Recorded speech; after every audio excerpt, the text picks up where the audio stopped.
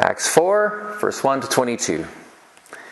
While Peter and John were speaking to the people, they were confronted by the priests, the captain of the temple guard, and some of the Sadducees. These leaders were very disturbed that Peter and John were teaching the people that through Jesus there is a resurrection from the dead. They arrested them, and since it was already evening, put them into jail until morning. But many of the people who heard their message believed it, and so the number of men who believed, now totaled about 5,000. The next day, the council of all the rulers and elders and teachers of the religious law met in Jerusalem.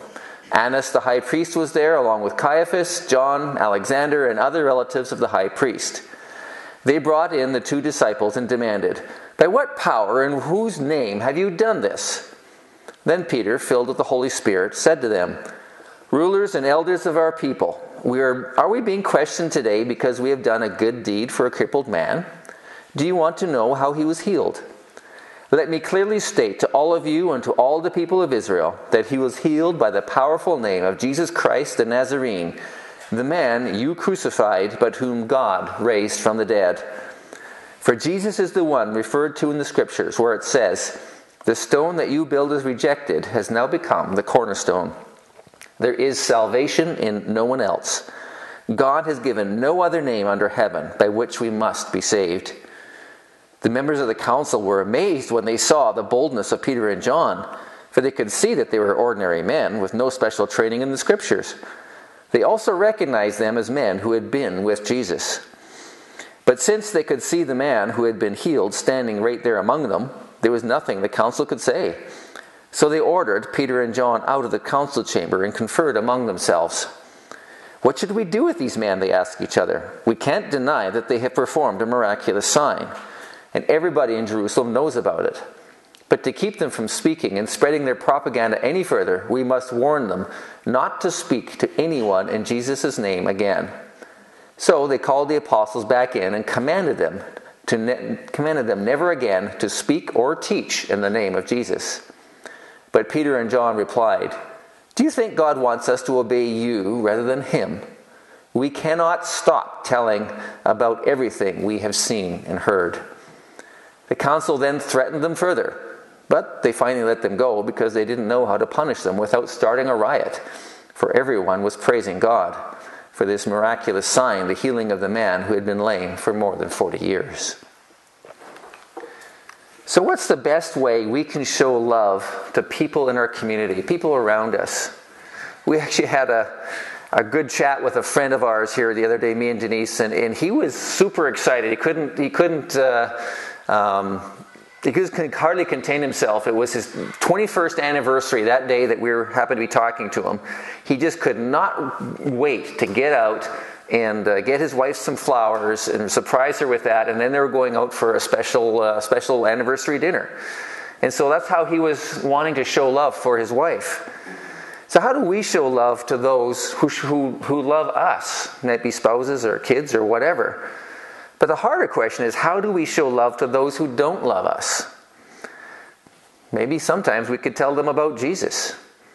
But how do we love others by doing that if they don't agree with us?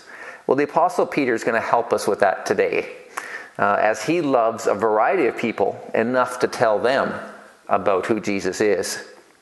Now, Jesus had sent the Holy Spirit on the day of Pentecost, and he now lived in each of the believers, strengthening them to follow Jesus and tell others about him as he had commanded them to. Back in Acts 1:8, he said to them, "You will receive power when the Holy Spirit comes upon you, and you will be my witnesses, telling people about me everywhere, in Jerusalem, throughout Judea and Samaria, and to the ends of the earth." And that's what the apostles were doing. They were being his witnesses. Shortly after Pentecost, the apostles Peter and John encountered a man who had been lame from birth, who had never walked, and he was begging for money at the temple. But Peter didn't give him any money. Instead, he helped him physically. He healed him instantly through Jesus Christ. Many people were in the temple and they recognized the beggar, and they now saw him walking, leaping, and praising God and causing a commotion, which was great. And the people gathered around Peter and the healed man, and Peter told them that Jesus was the one who healed them. And of course, the crowds were just amazed because they knew this guy.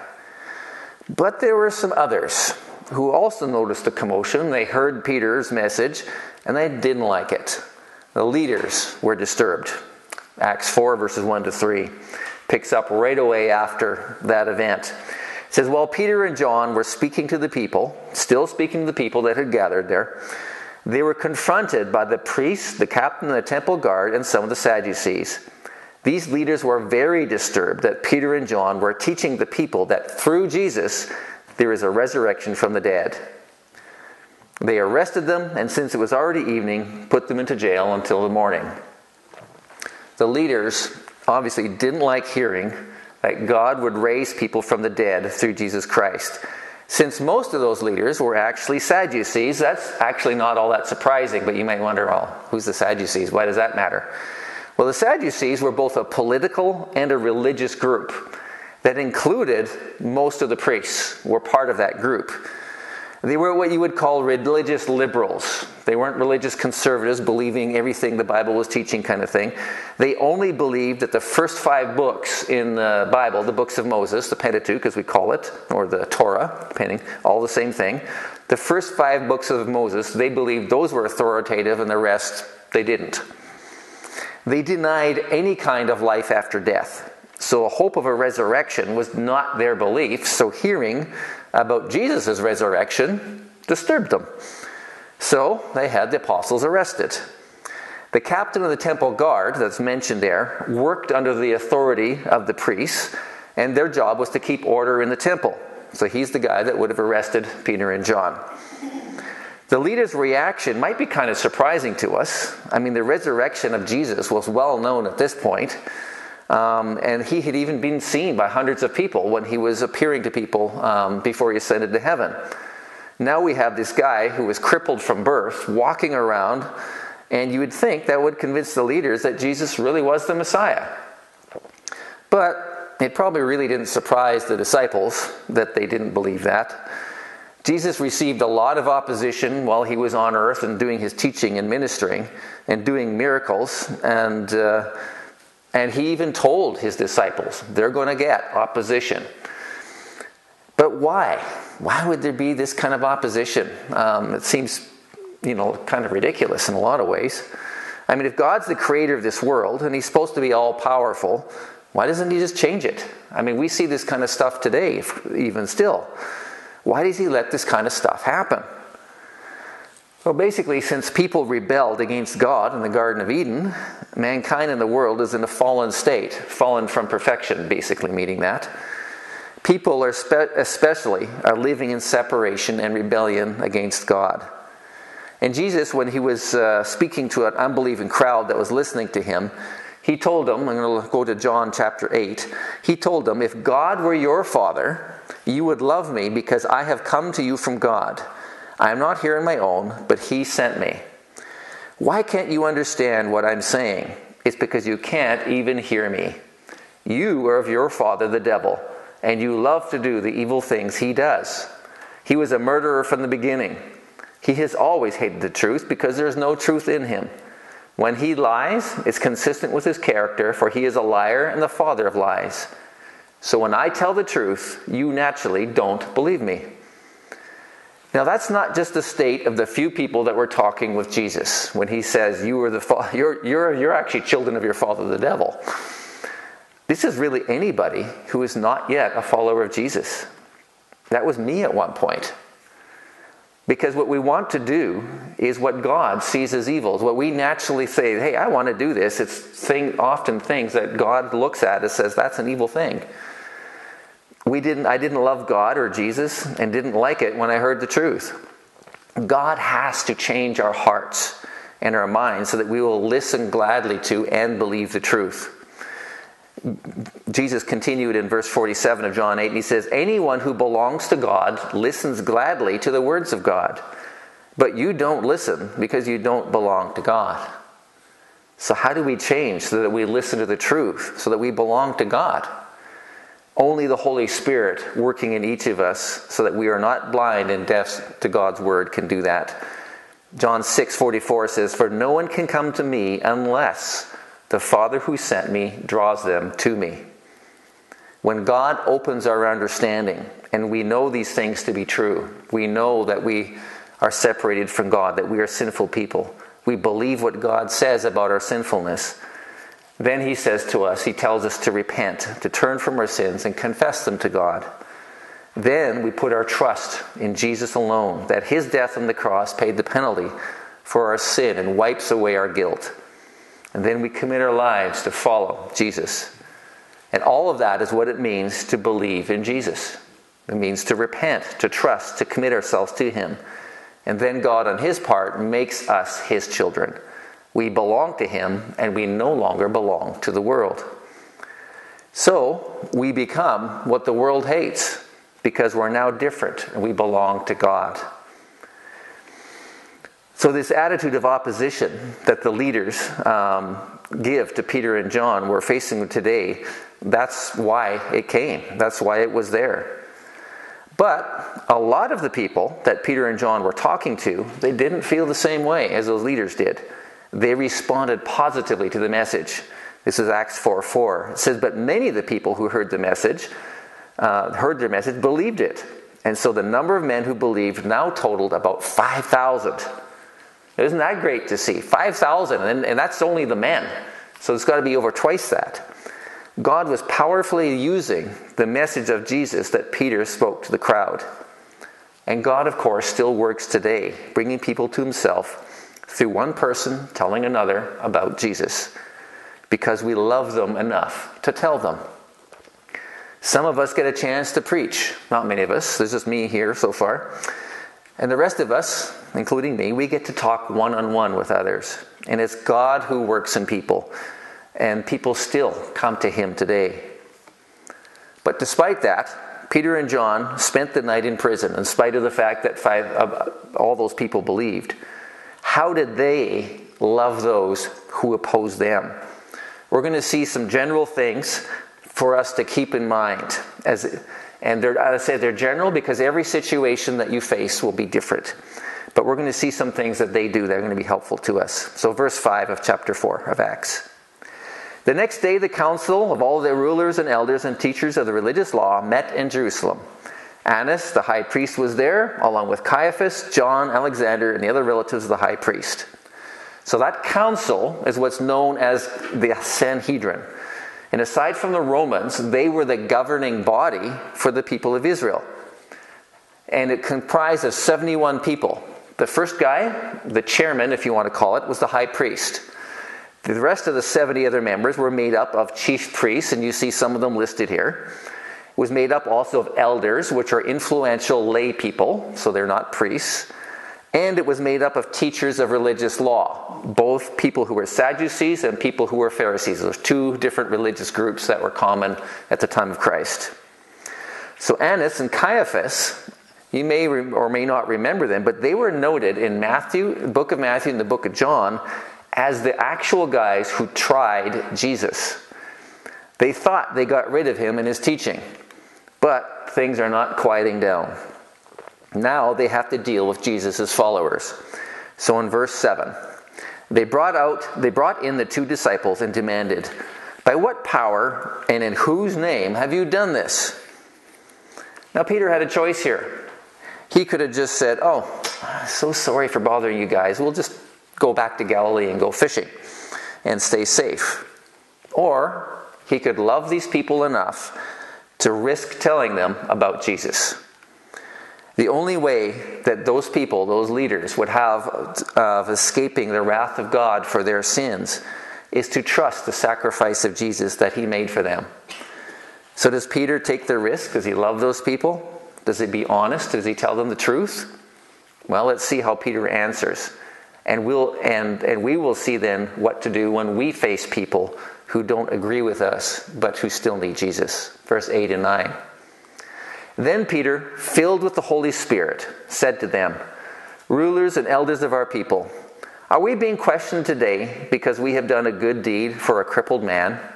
Do you want to know how he was healed? The first thing that was said there was, then Peter filled with the Holy Spirit. That's important. This is a very different Peter than the one who, when Jesus was tried, he denied Jesus. And when he was confronted during Jesus' trial, the whole filling of the Holy Spirit makes all the difference. Being filled with the Spirit here describes how Peter was controlled by the Holy Spirit, and so he was able to answer in a powerful way. Peter and John had spent the night in jail, and no doubt had been also deep in prayer about how to face this council in the morning. The first and most important thing when we love people enough to tell them about Jesus is to pray. We need to depend on God for his wisdom and strength. And so we pray. It doesn't say they prayed, but we can well imagine that's what they were doing. That's what we see them doing very often.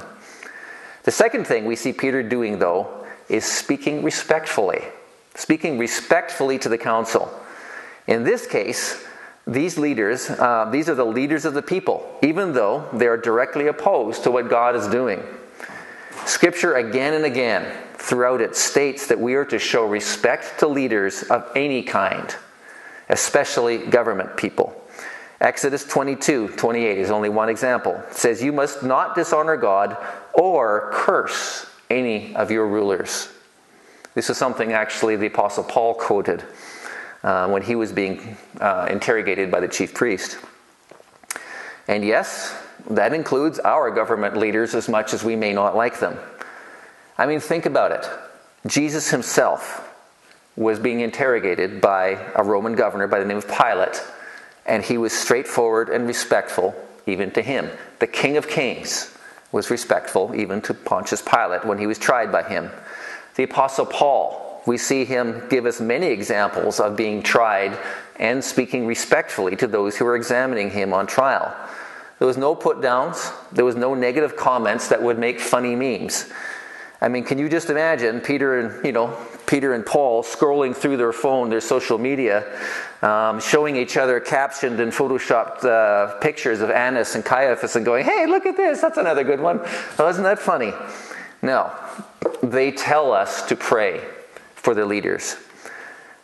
They want, Peter and Paul, they want the leaders to come to know Jesus. They love them. So Peter addresses these leaders respectfully, but also clearly. Verse 10, "Let me clearly state to all of you and to all the people of Israel that he was healed by the powerful name of Jesus Christ the Nazarene, the man you crucified, whom God raised from the dead." Peter immediately directs them to Jesus. He didn't hesitate to water down the truth. Jesus didn't do that, and neither does Peter. And of course, neither should we. The truth of the gospel is offensive. People don't like hearing that they've sinned against God and deserve God's punishment for their sin. People don't like to hear that. But if people don't know that, they won't understand why Jesus' sacrifice on the cross was necessary and is actually good news. Peter was very clear and respectful about the truth of Jesus. Yes, the one they had crucified, but whom God had raised. The resurrection power of Jesus healed that man. Now that group was directly responsible for Jesus' death. They turned him over to the Romans and condemned him to death. But Peter wants them to know that they didn't get rid of him at all. God raised him, and that resurrection life is now in his people. And that's the heart of the gospel that they proclaim to him, the resurrection of Jesus. Peter adds to his evidence, this is number 4, I think, by using Scripture, showing Jesus is was the prophesied Messiah. Verse 11, "For Jesus is the one referred to in the Scriptures where it says, 'The stone that you builders rejected has now become the cornerstone.'" He's quoting from Psalm 118, verse 22. And this relates very directly to the Sanhedrin, to that council. They were the ones who rejected Jesus, not realizing he was the one that God had actually sent to be the foundation of his kingdom. So that was exactly what they had done. When we speak using Scripture, it becomes the authority, not ourselves. Our opinion is meaningless. Scripture is the best authority.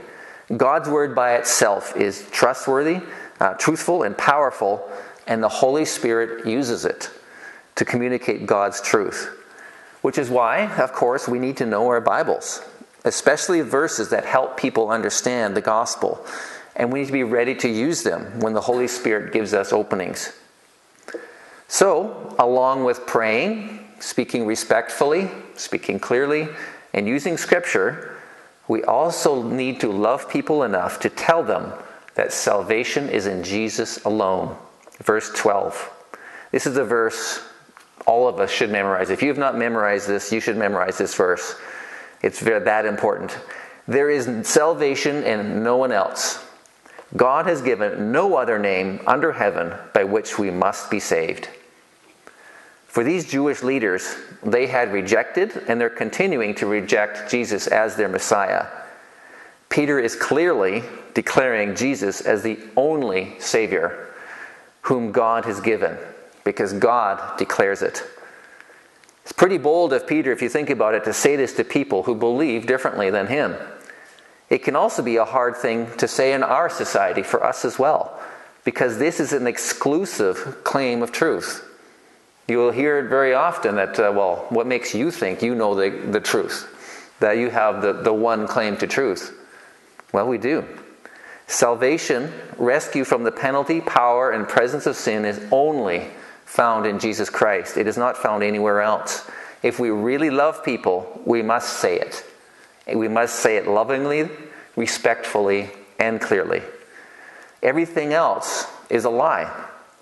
And it does not result in people being saved from their sins and reconciled to God. If people don't do that, if people don't come to Jesus, the Bible teaches they will spend eternity separated from God in hell. Do we love people enough to tell them that? John 14:6, Jesus told him, speaking to someone else, "I am the way, the truth, and the life. No one can come to the Father except through me." It isn't our opinion that Jesus is the only way to God. Jesus himself said it. No one can come to the Father except through him. There is no other way. So that's why we have to say it. If people reject the message, remember, it's Jesus they're rejecting. God is the one who gives people that option. Jesus didn't force people to believe, and we can't either. Our duty is to tell it prayerfully, respectfully, clearly, using Scripture, and declaring salvation is through faith in Jesus alone. Then we will leave the results up to the Holy Spirit. The message is exclusive, but it's also inclusive. It extends to absolutely everybody. Jesus will save anyone, but we must be saved through him. So the reaction of those who hear is their responsibility. Let's see how the council reacted. Verse 13 to 15. The members of the council were amazed when they saw the boldness of Peter and John, for they could see that they were ordinary men with no special training in the Scriptures. They also recognized them as men who had been with Jesus. But since they could see the man who had been healed standing right there among them, there was nothing the council could say. So they ordered Peter and John out of the council chamber and conferred among themselves. I like this. You do not have to be a biblical scholar to tell others about Jesus. Did you notice the disciples were ordinary people? Just like you, just like me. God uses ordinary people to spread the good news about Jesus.